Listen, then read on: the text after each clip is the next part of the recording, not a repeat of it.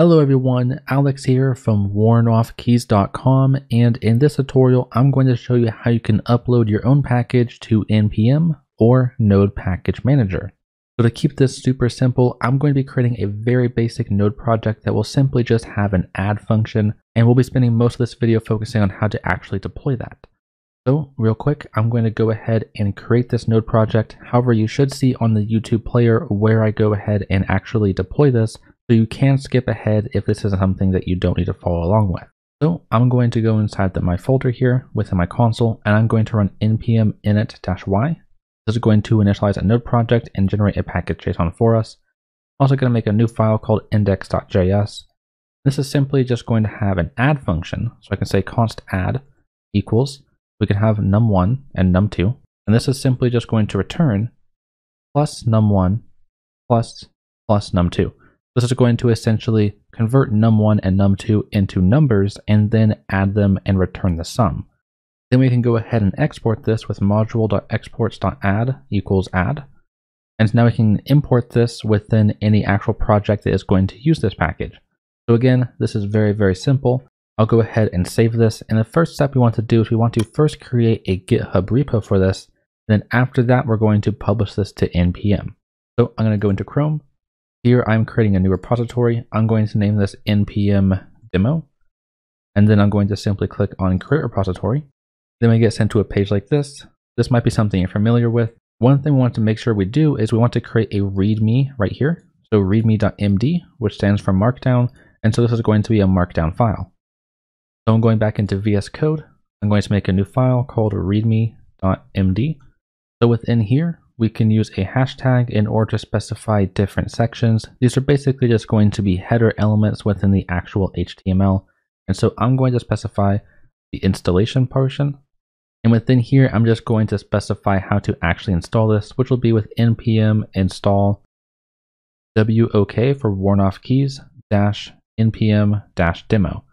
This is going to be just a demo project. This will eventually be deleted. However, I'm going to name it this exact thing here. But with this said, we do have to make sure that this is the actual name for our Node project here. So I'm going to go ahead and copy this, and going inside of package.json, inside of npm package, which is going to be the name of the folder, I'm going to paste in wornoffkeys npm demo. I can then save and close this, and we want to actually set up a GitHub repo for this. So it's in my console, which I'm navigated into this folder inside of. I can say git init. I'm going to go ahead and expand this real quick. It now initializes an empty Git repo. We can go back into here and we can do the rest of these steps. So I can say git add star, which is going to add everything to this repo. We can say git status to confirm this. And here we see these three files. We can then say git commit -m, and we can say first commit. Then git branch -m main. And then I'm going to go ahead and copy these next two lines and right click on the console to paste them. This is all standard setup for making GitHub repos, which you might be familiar with. At this stage, I'm going to enter my passphrase, and then I can use git status, and we see that your branch is up to date. I can go ahead and refresh on the GitHub page, and we now see this right here. We see our files, we see installation, which is just npm install wornoffkeys npm demo. Obviously, this won't do anything right now because we haven't actually deployed it to npm, but it's important that we also have a GitHub repo that's very useful for the users. Also, of course, you might want to add more detail into this README, but that's up to you and your own implementation. Next, we're going to go to npmjs.com, and you'll have to actually create an account for this. And once you have created your account, still within the same exact directory of our package, we can do npm add user being one word. It's going to ask you for your username and the password that you use for your actual npm account. You want to enter those, and it should go ahead and actually understand that you are going to be the user. It's basically going to log you in. I'm not going to do this because I've already done this. I'm just going to use Control-C to cancel. However, at this stage, once we have our project published to GitHub, and once we have our npm account linked up with our console here, we can then do npm publish. And it's going to go through and actually publish this to the npm repository. So ideally, you should see that everything went okay.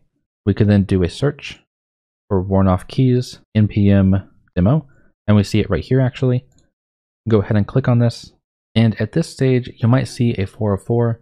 That's fine. After giving a few minutes of waiting, we can then refresh, and you should eventually see the actual page. Here we see the installation, we see certain keywords, and there's a lot of different ways you can actually optimize this.